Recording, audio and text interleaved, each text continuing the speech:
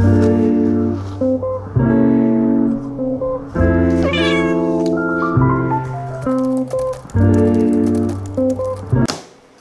up guys, Artis here. So I have 3 cats in the room and I often forgot to turn on the AC when I leave the house. So I decided to make myself a IoT system and turn on the AC remotely on my phone. It's so hot. Can you turn on the AC for me?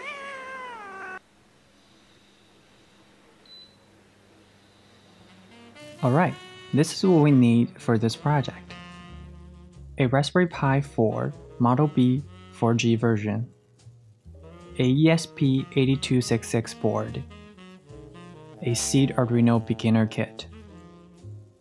First, we need to download a Raspberry Pi OS with Home Assistant built in, so we don't need to install Home Assistant later, and burn the image to a SD card. After that, we need to plug in the mouse, keyboard, and SD card to the Raspberry Pi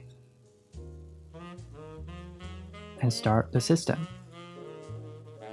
When the system boots up the first time, we need to do some setup.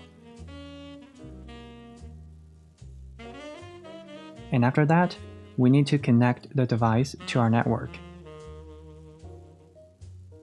After the settings, we open up a terminal and we can see there is a Home Assistant directory already there. We use ifconfig command to find out our Raspberry Pi IP address. Then, we open up a browser and setting up Home Assistant by visiting the IP address through port 8123. After we set up an account, we can see the Home Assistant control panel.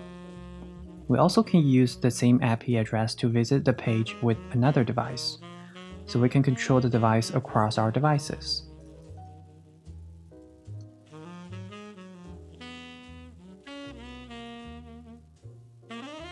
We now can add a device to our Home Assistant.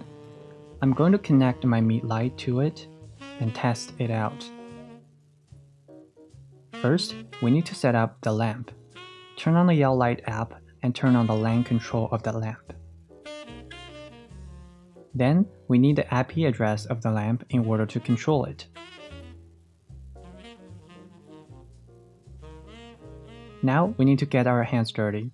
We need to go to a Home Assistant directory and edit the configuration file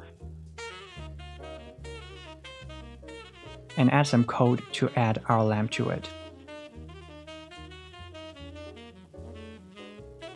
This is the IP address of the lamp, and this is the name we want to call it.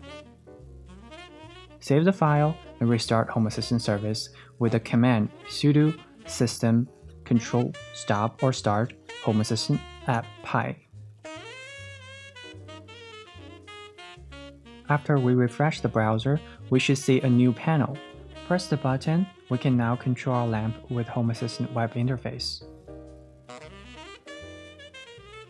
Next, we need to start MQTT so we can add our own devices to it.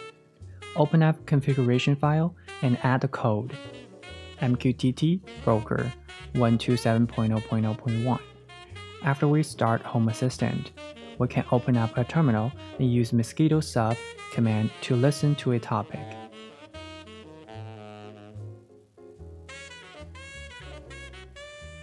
Open up another terminal and use mosquito pub to update the topic. -T is the topic we want to update and the message is on. When we hit enter, the message displayed on another terminal. We can also use a Home Assistant web interface to test MQTT service as well. Listen to a topic and send a message to that topic. Now, let's add a ESP8266 to our Home Assistant through MQTT. Set up the Wi-Fi name and password, and the MQTT server is our Raspberry Pi IP. We'll listen to the HA switch 1 topic. When we get a message on, we print out the message and turn on the LED, and turn it off when we get a message off. Pretty straightforward. After we upload the code to the board, we now open up the serial monitor and use Home Assistant web interface MQTT section to test it out.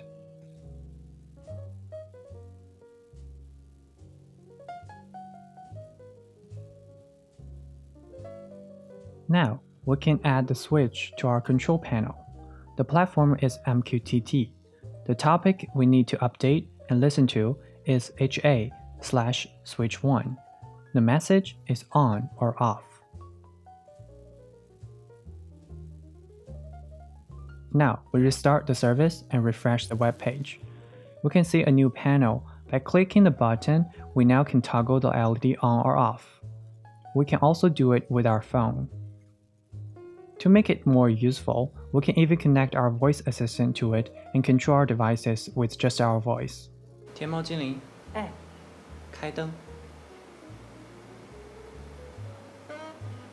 天猫精灵，我来了。关灯。